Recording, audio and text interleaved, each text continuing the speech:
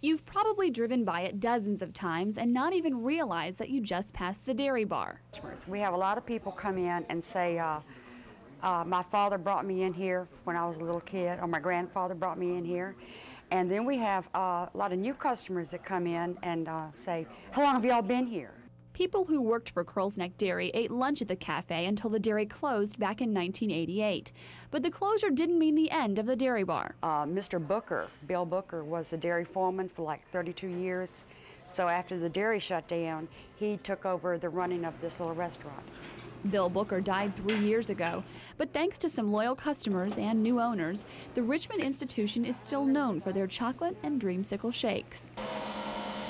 Probably the most popular flavor is still chocolate.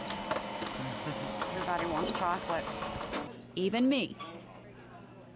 Tell you, we've got probably at least a dozen or so customers that come every day of the week, and we've actually kind of reserved our own table for them. We have some other folks that should be here probably in the next 10 or 15 minutes.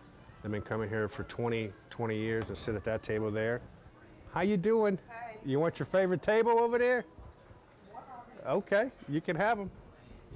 Sure.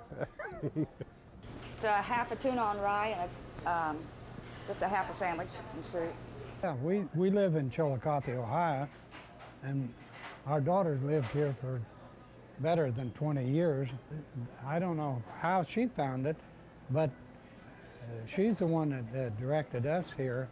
Where the regulars come, where everybody knows your name, kind of thing, you know. Customers say it's the feel of a small-town diner that's kept them coming back for the past 50 years. Employees say they wouldn't have it any other way.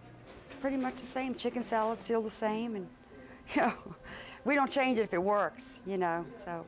In Richmond, Allison Bozarth, News Channel 6.